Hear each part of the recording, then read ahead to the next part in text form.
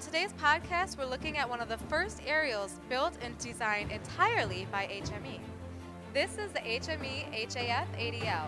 It carries an 80-foot, 3-section steel ladder.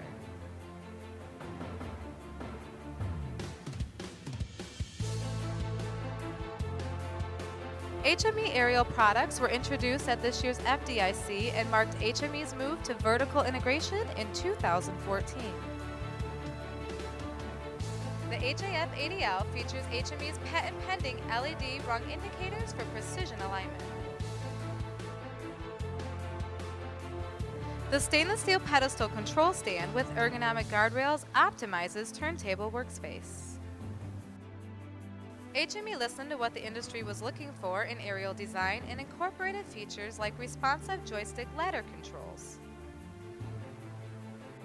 The aerial stainless steel body offers flexible storage solutions with shelves and trays for equipment and gear, along with roll-up doors for easy and fast access.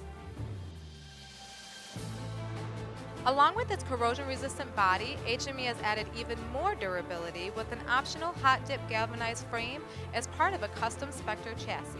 The outriggers have also been hot-dip galvanized for years of maintenance-free service.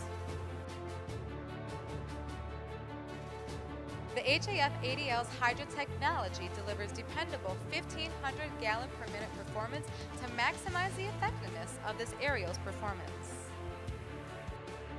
Inside the cab, there are positions for a crew of 6. The raised aerial roofline allows easy, fast access and egress. That's the HAF80L. For more about HME Aerial Products, visit us at www.firetrucks.com. For HME TV, I'm Lisa Parsons.